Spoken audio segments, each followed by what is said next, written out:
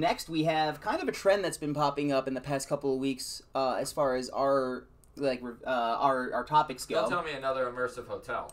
A Warner Brothers hotel opening up in Abu Dhabi, across from their award-winning amusement park. So this is set to open in 2021 in Dubai, across from their theme park, Warner Brothers World. Yep, Warner Bros. Is currently constructing a $112 million hotel. Wow. $112 million. Wow. So pulling out all the stops for this, and a little upset that they put it all the way in Dubai. Well, I'll tell you what, I've had conversations with other people about this. I've never personally been like, you know where I want to go today? Dubai. But it's becoming a major, major territory in the world markets, and Oh, absolutely. there's gorgeous stuff there. Yeah, as far as like the city and the structures go, it's beyond what anyone else like could comprehend. Just the way that the build, even just like the simple like the way that the buildings are built, are amazing. Yeah. Now, having said that, this hotel's a little large. Incredibly, I think they're expecting a high number of people. Warner Brothers World looks very interesting, very cool. There's a lot of stuff there that I wish was at like Great Adventure. Mm-hmm. But Great Adventure is an amusement park, not a theme park. So, the attractions are not really the same. But having said all that, I'm interested. I want to see where this goes. Now, is this just a hotel or a themed hotel? And if it's themed, what's in it? Can I stay in Wayne Manor? That's what I wanted to know as well, because I dug a little bit deeper. The construction for it is still in like progress. They're still building the place. I think they're about 40% done at this point. So whether or not it's going to be themed is information that I couldn't find. However, if I could, stay in Wayne Manor, or if I could go hang out with Bugs Bunny or whatever else, that'd be awesome. The kind of doing the whole like Cartoon Network thing or the Nickelodeon thing that's been happening. Stay in the Mystery Machine.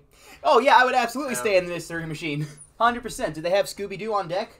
There's a lot of great content there. Like I said, I've watched walkthrough stuff of the park itself, and it's all inside of a massive warehouse. Oh, so it's in a completely indoor theme park. Fully enclosed. Okay. And the Justice League walks around, and all the villains, and there's kind of like little immersive stunt shows that happen throughout the streets, and they have a Batmobile, and so I can't imagine that won't bleed into the hotel.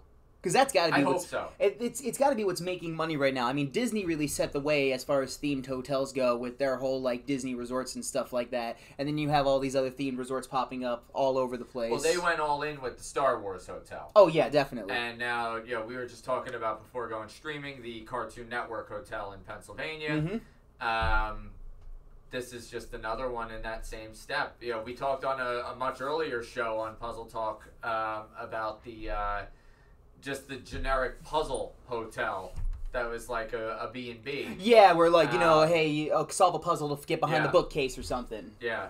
So, there's obviously a market, and very obviously entertainment venues are recognizing that this is the direction that the future is going in entertainment. So, thumbs up. I would love to see what they do. I would love to go to Warner Brothers World. Absolutely. Business trip to Dubai?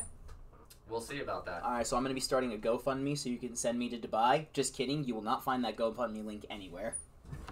But yeah, no, I feel like this is a trend happening within business too. You know what I mean? Because it's been like every other week it pops up, this happens, then something else, this happens, and something else, this happens. Yeah. But these have been in development for a while. Yes. They have to have been. Yeah. So I wonder, who was the brainiac back then? That's always market disruption. So, you got to figure all of Galaxy's Edge and the whole Star Wars section of the Disney properties has been in discussions for a decade. Yeah. So, I think as soon as that stuff was announced, everybody else was like, we need to get in on this. That makes a lot of sense, though, honestly, and started preparation. Because they probably knew that it was going to make money. I mean, obviously Disney's doing it, it's going to make money. So I follow suit. Disney's had failures, too. I mean, that's fair. But on this grand of a scale, anyway. But there you go. The new Warner Brothers hotel set to open in 2021. If anyone plans a trip to Dubai, A, stuff me in your suitcase, and B, let us know how it goes, because I'd love to hear more about that. Stuff them in your suitcase. I can fit in a suitcase. I've tried.